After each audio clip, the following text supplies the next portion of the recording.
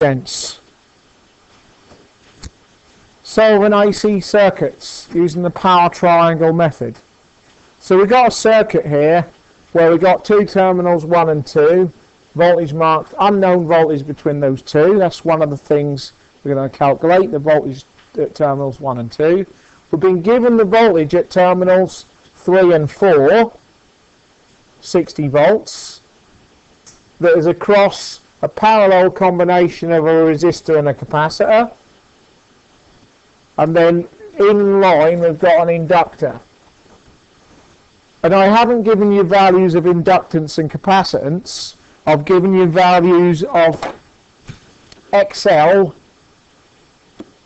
and XC because I've given you them in ohms. So I've made it easier in that respect because you haven't got to calculate. You don't need the frequency of the supply because you've been given those. Because you all know that those values are frequency dependent. So you're going to ask to calculate the current in each circuit element, the voltage between terminals 1 and 2, that's the incoming here, and you're being asked to calculate the impedance seen by those two terminals 1 and 2, so the total impedance of that circuit. And there are a number of ways you could tackle that, but we're going to use the power triangle, theory to solve this problem. Okay, so what's the first thing that you can see just from looking at that problem? What do you think you could calculate?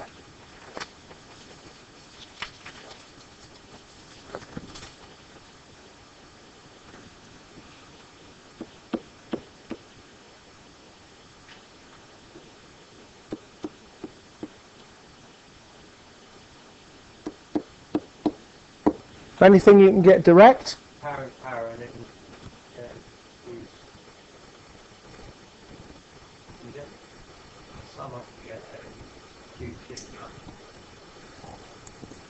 yeah, sort of. How can you get the Q's here though? How can you get Q? Bear in mind the information that you've got, which is this and these two, and you got that value up there. The value of XL ain't a lot of use to you at the moment. What could we calculate though? We get the current breach or the E breach.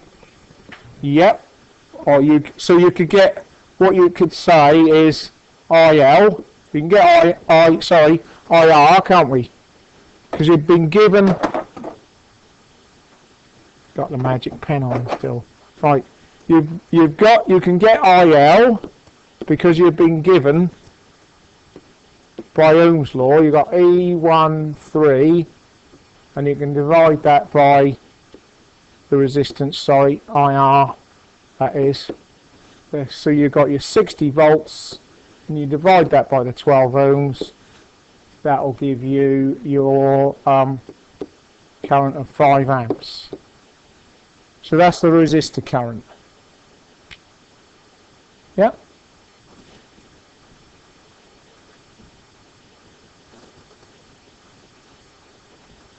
Anything else you can calculate? Change that to R. And the boys who have been with me a while know I like that. Formula, then put the numbers in, then give the answer. If you've gone wrong, I can see where you've gone wrong. Yeah? Can we get IL, Danny? We don't know the voltage across it, so at the moment we can't, can we? Yeah? We could get IC though, could we not? Because I'm going to change this again. That's ZR, which is effectively, is it not? That's the impedance of the resistor, which is equal to the resistance, because that's a per resistor. Yeah? IC can come from E13 divided by the impedance of the capacitor ZC. So effectively that could be the impedance of a per capacitor is what value? The magnitude of the impedance. XC. Yeah? We haven't got the angle. We know what the angle is. That's 90 degrees for a per capacitor. But we aren't worried about that at the moment. All we're worried about here is the magnitudes of them. So we can write that as the 60 volts divided by the 5 ohms. That comes to 12 amps. So we've got the current in the first two circuit elements. What can we calculate using those two currents now? Remembering at the moment we're just focusing purely on, if we think about it, we're focusing at the moment purely on that parallel part of the circuit. We're ignoring that inductor for the minute. We can't do anything with that because we don't know enough. But we now know this current here, IR, and we know IC, and we know that voltage. What can we calculate from currents and voltages? Well-known commodity that we've been talking about, using Ohm's law. What was that? Power. So Ohm's law is one, power is the other. They involve that triangle of four quantities, isn't there? That all interact with each other. But we've got this formula. Power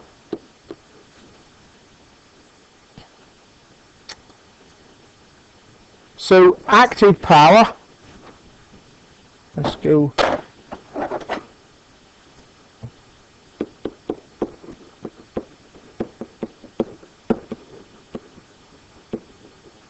P can come from E13, the voltage applied, multiplied by the current through the resistor. We're only got to get power, remember, from per resistance. So that's 60 volts times the resistor current, 5 amps, equals 300 watts. Yeah. We can also say reactive power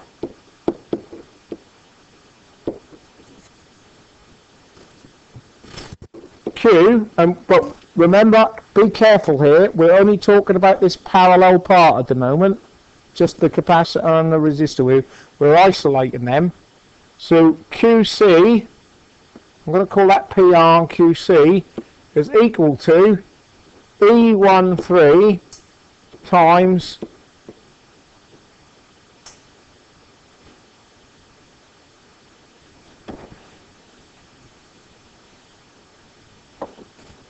IC. That's 60 times 12 equals 720 var. Okay? Everyone happy with that? Now we know P and Q for that isolated parallel part. What can we calculate, Luke?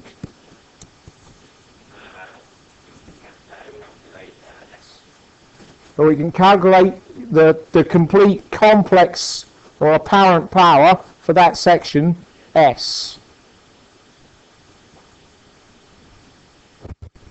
I'm going to call it SCR. That's just the S for the capacitor parallel part of the circuit.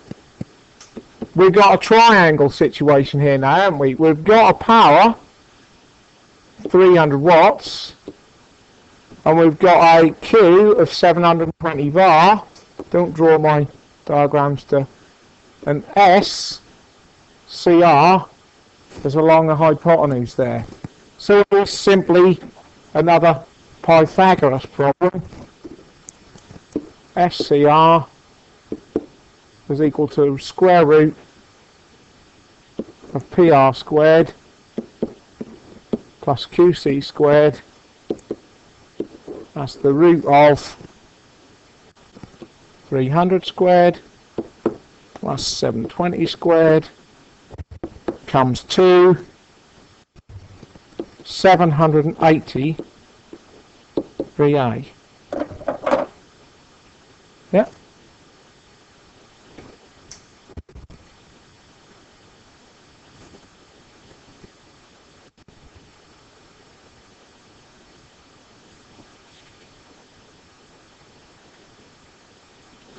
Okay, what we'll do now, go back to looking at the diagram.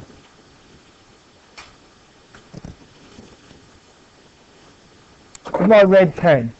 We know these two currents. We still don't know that one. But what can we say about the relationship between IC, IR and IL?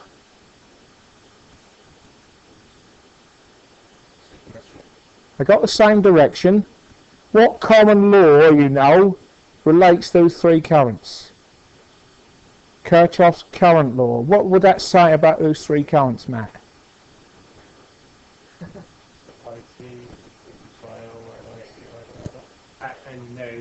This is, you could argue that in terms of this circuit looking in from here, IL is the total current, isn't it? All the current that flows from whatever the source is over here is going to go through that inductor. But then it's going to split, and some of it's going to go capacitor, some of it's going to go resistor. So we can say IL is equal to IC plus IR by Kirchhoff's law. Yeah? And I'll put that statement down the bottom in a minute.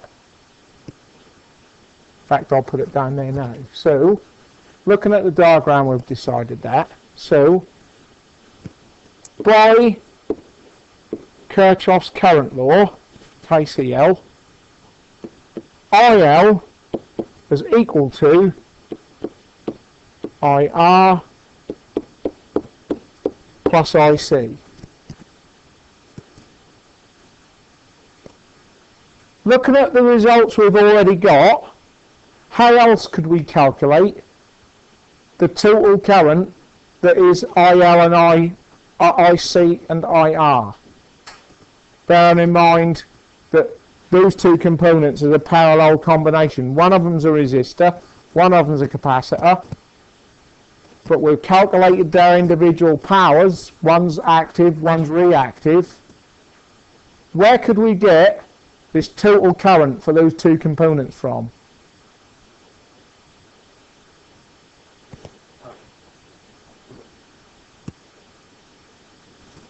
Using which value? That's not Ohm's law, no. What you have to remember, Matt, is these two currents are completely out of phase with each other.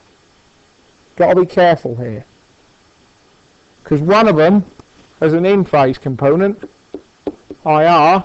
The other one is an out-of-phase component, IC. The total is a combination of those two. Now we could do some complex maths around just the currents, but remember what we're doing here, trying to use the power triangle to solve it. So what value in that triangle can we use to get the current out of?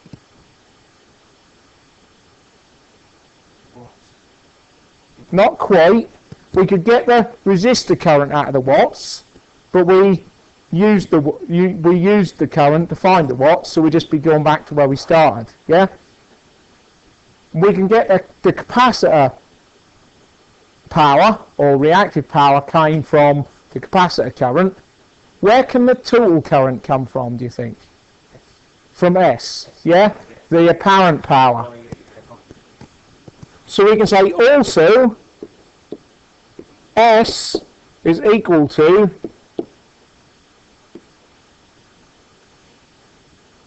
IL plus IC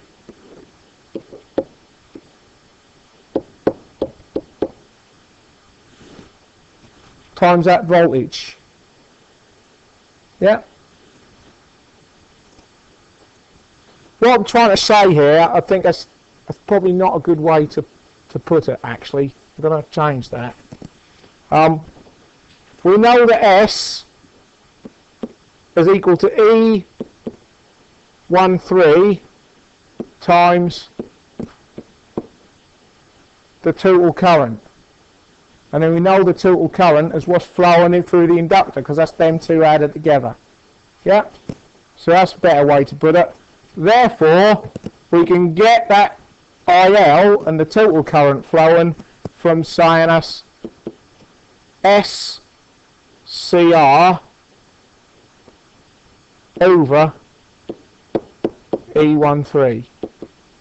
That is 780 over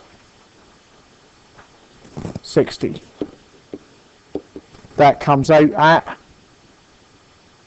13 amps.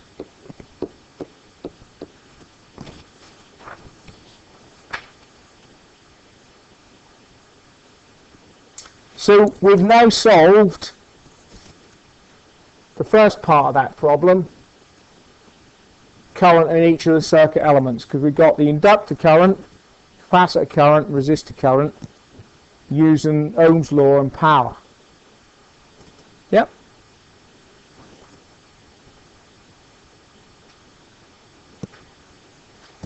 So if you've done the IR plus RC to get IL, that would come back the same. But Yeah, I mean, effectively, that's a little check. What were these currents? IC was 12 amps, wasn't it? So what you've got here is another little triangle of 12. IR was 5. This should be IL. So that should be the root of 5 squared plus 12 squared. Just check that and see if that come out.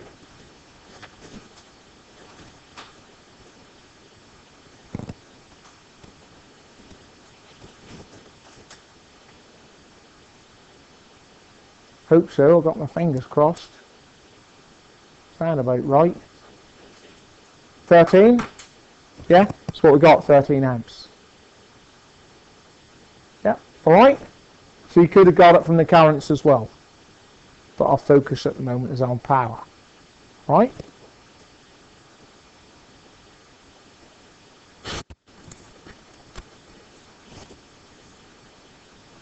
Start a new page for the purpose of the board. What we can find now, because we know, here's our inductor, what was that? 5 ohms, and we now know the current going through it is 13 amps, so I've just drawn out that part of the circuit on its own now. Yep. Can we not calculate VL, the voltage across the inductor? Yeah. On the diagram, I think that's E, the voltage, EMF between terminals 2 and 3. I think that's how it's labelled. Alright. We can go VL is equal to E23. We just use Ohm's law. But we use IL. We use the impedance of the inductor ZL. Impedance of that inductor is XL, isn't it? Yep. So that's 13 times 5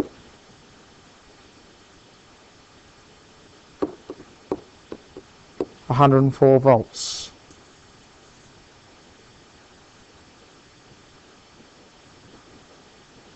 That will allow us to find QL, because that's equal to E23, the voltage associated with the inductor, times IL, that's 104 volts, times 13 equals 1352 var.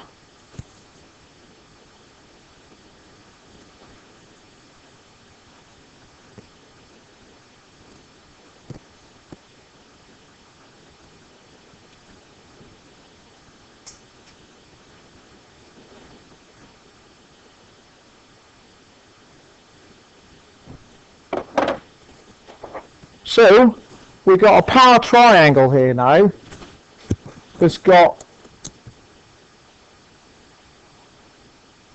P, remind me what it was, 300 watts. We've got QL 1352 var. We've got QC, remember they're opposite of each other. When one's drawing power, the other one's giving it back and vice versa. So there are 180 degrees opposing of each other, always. This is 720 var. That gives us an overall Q that is QL minus QC, does it not? Yep, because one of them's positive, the other one's negative. So we've got an overall situation, power-wise, where S is in there. This is where it gets really useful drawing a diagram. Because QT, the total Q, is always all the inductor ones added together, take away all the capacitor ones added together, because they work opposites to each other. So formally, we can say QT is QL minus QC, that is 1352 minus 720 equals 632 var.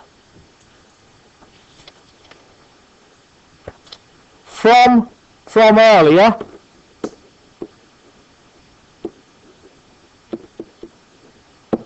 P was 300 watts. Calculated that earlier.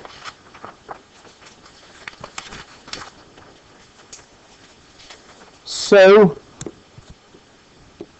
ST is equal to P squared plus QT squared square rooted, that is the root of 300 squared plus 7632.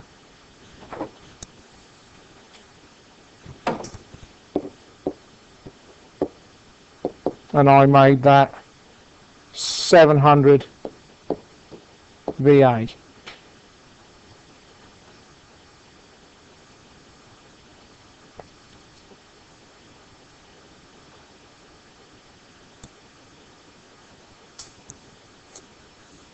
So this whole circuit now, the whole thing has got an S of 700 VA. Yep. So we know that current, we know the total S. What can we find from those two values? The E123, yeah? The E12, sorry, this voltage. Because that whole circuit is connected to that voltage. So we can find the total apparent power associated. We got the total apparent power associated with this voltage, therefore we can now find E12.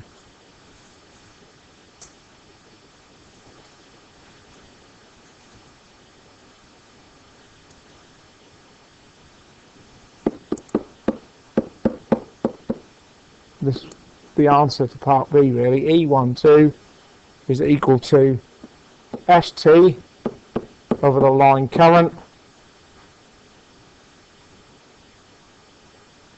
700 over 13, 53.8 volts. Yep.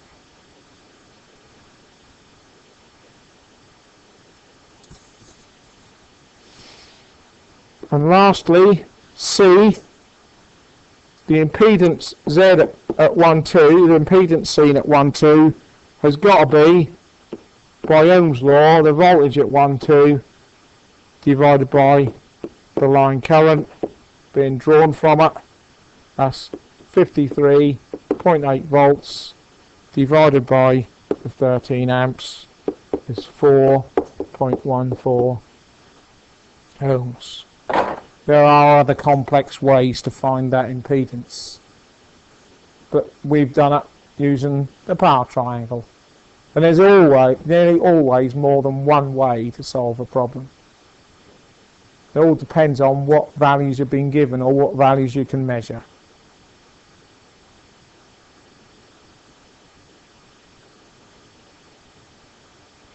And question 3 on the back of the tutorial sheet is another problem very similar to that one that you can have a go at.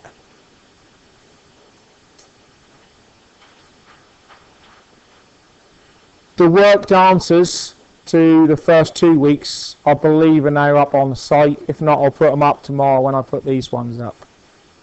Alright. I might run out of time to do worked answers eventually, but I'm trying very hard to keep up with them at the moment. Alright.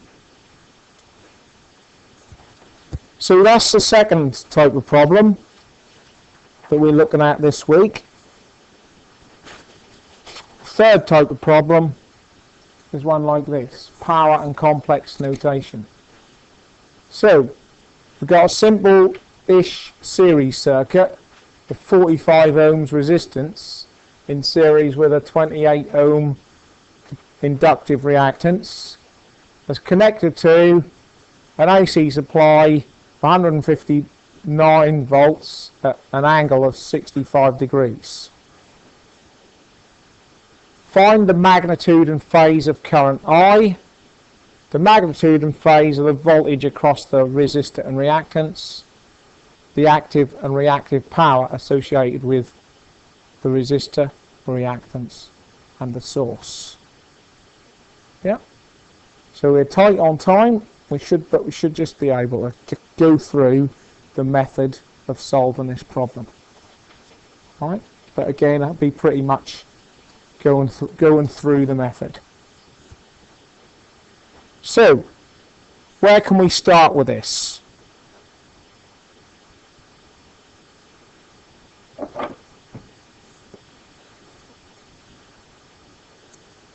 If I labelled this up as VR and VL, what law could you give me that would provide some kind of relationship there? And let's call this just E. Forget these A's and B's. Oh, Kirchhoff's voltage law. What would that tell me about them, Danny? Yep. By Kirchhoff's voltage law, E is equal to VR plus VL. Yep.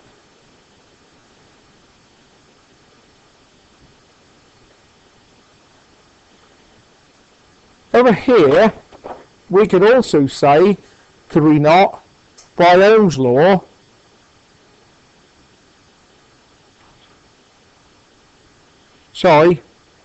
by Ohm's law, we could write this. E is 159 angle 65 degrees. Alright. E by Ohm's law is equal to I, the total current, times the total impedance of that circuit, yeah? And total impedance of that circuit is the impedance of the resistor added to the impedance of the inductor. So what we can write here is that's equal to I times VR plus I times VL. Yeah? I times VR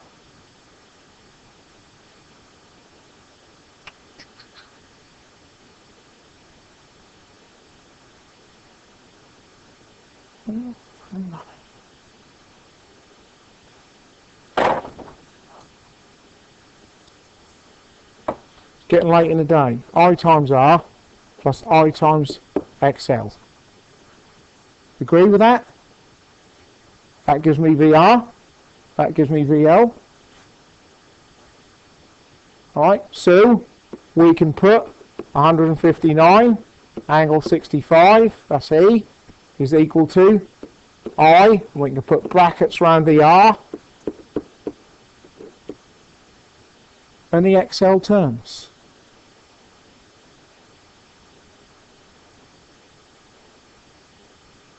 Happy with that?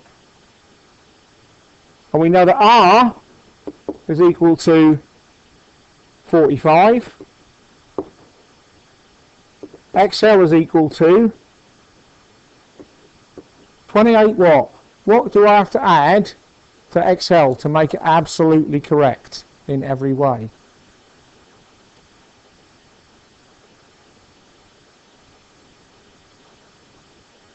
Remember, it's a complex quantity. Full complex quantity of that.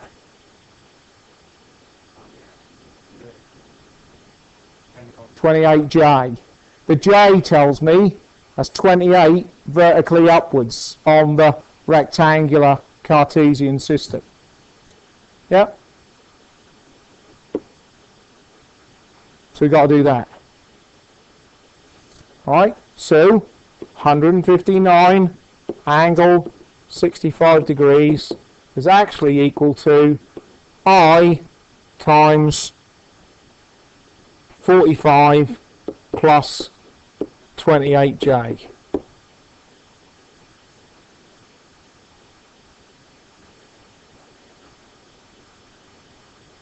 Rearranging this, because we want to know I,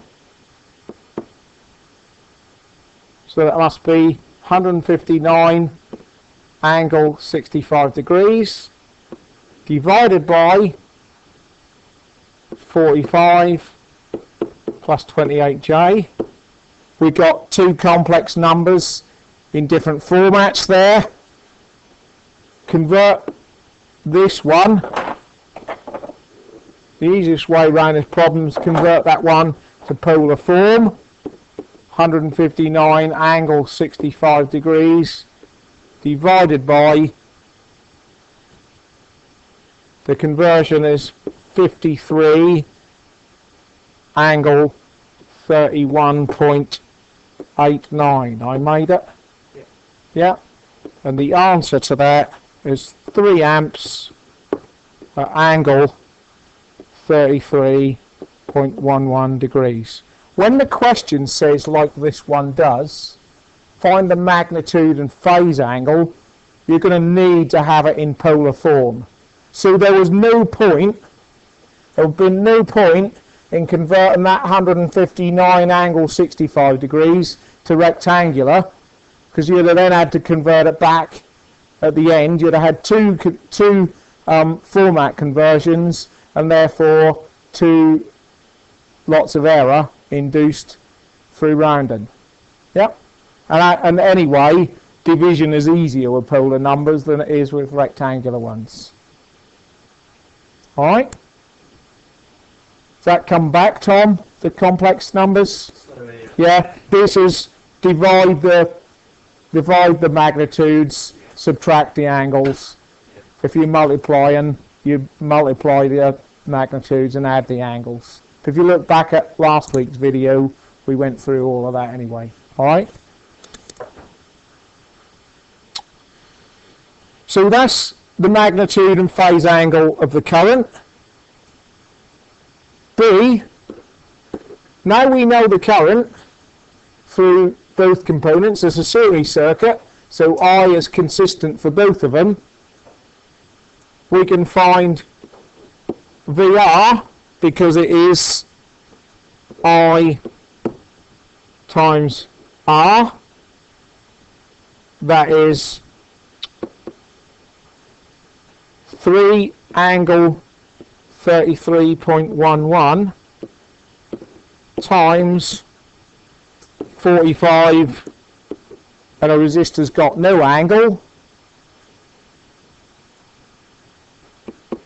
That comes out at 135 volts, angle 33.11 degrees.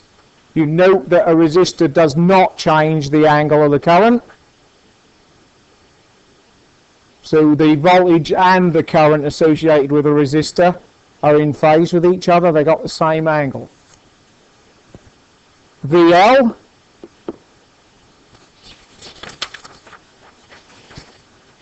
consequently must be I times XL, namely 3 angle 33.11 times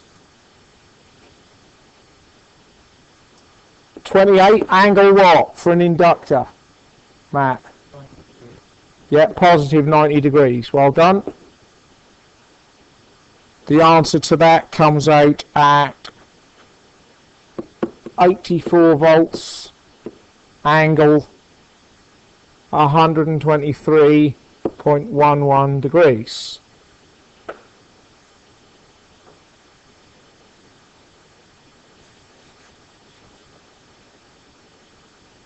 Yep.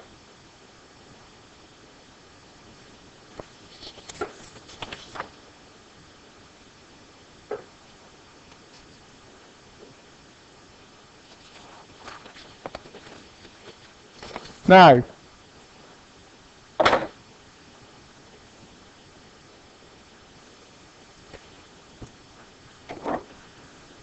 the last part, to get complex power,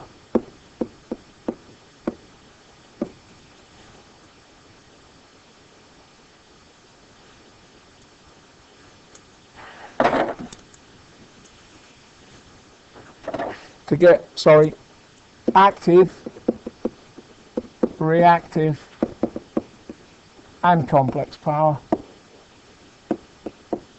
Complex power is your S, by the way, it includes both terms. You need to use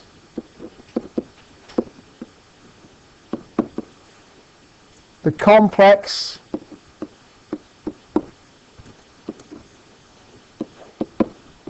conjugate I bar of I. And all that is it's got the same magnitude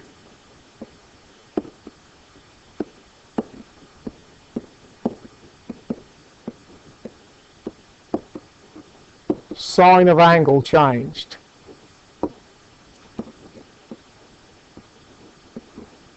i.e. for this circuit, I bar is equal to 3 amps angle minus 33.11 degrees. Just like in when you need to use a complex conjugate for rectangular number division, so you just change the sign of the J term in the denominator.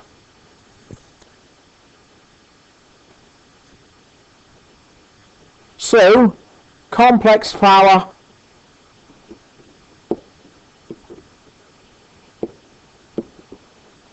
for resistor SR is equal to I bar times R E VR. That is 3 angle minus 33.11 times the 135 volts angle positive 33.11 degrees. This is why you have to use a complex conjugate. That's the only way that the angle will cancel out for the resistor and give us no angle for power, and that's the only way you'll get real power out. That comes out at 405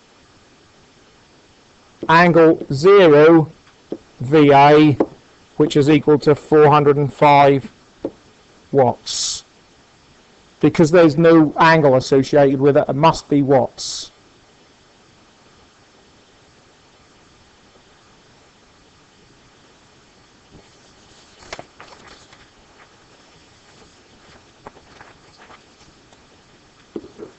For inductor,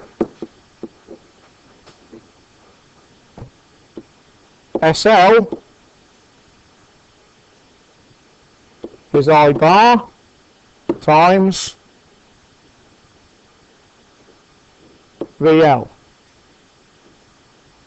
That is 3 angle minus 33.11 degrees times 84 angle 123.11 degrees. The answer to that come out to 252 VA angle 90 degrees, or it's 252 VAR, because the angle is exactly at that 90 degrees. Yep.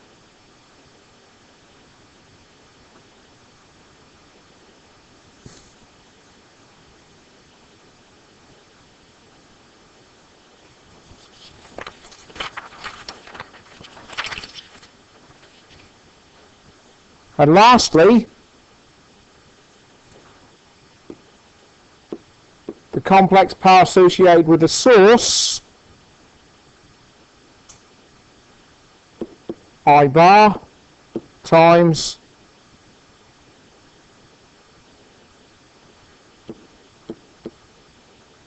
E12, or E, sorry we called it, didn't we, the supply voltage. That is 3 angle minus 33.11 degrees times 159 angle 65 degrees. That comes out at 477 VA angle 31.89 degrees. And if I convert that, you can do it on your calculators. If you convert that to polar form, you get approximately 405 plus 252 J VA. And what did we get? 252 VARs, 405 watts. Yeah? So they tie in, and if you're unsure, it's worthwhile doing a check in a completely different way to make sure that everything works. The other check I done is, we said right up front, Danny helped me with that these two voltages add up to that one. So the other check that I could do is prove that. If I want to, I can do, but I've got to use the full complex quantities for the voltages. So a check on the voltages is, we had 135 angle 33.11 for VR. That converts to 113 plus 73.7 J. VL was 84 angle 123.11 degrees, which converts to minus 45 plus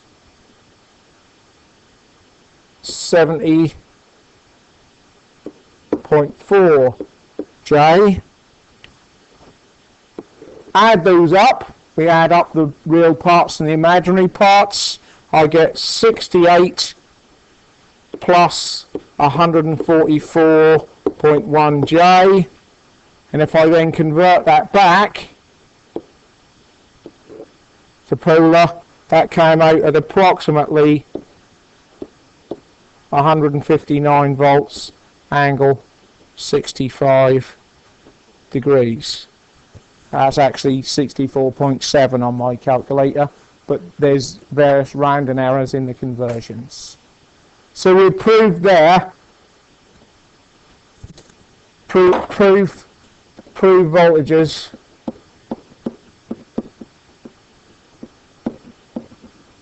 by Kirchhoff voltage law, that bit. Yep.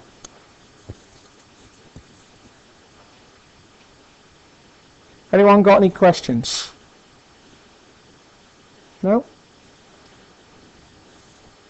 On the top there with when you do SE, is that 15? Where's that? Just under there. This? Yeah. That's 159. Sorry, Matt. Right. It's improved. 159. You were given that in the question, weren't you? That's on the circuit, yeah? Alright?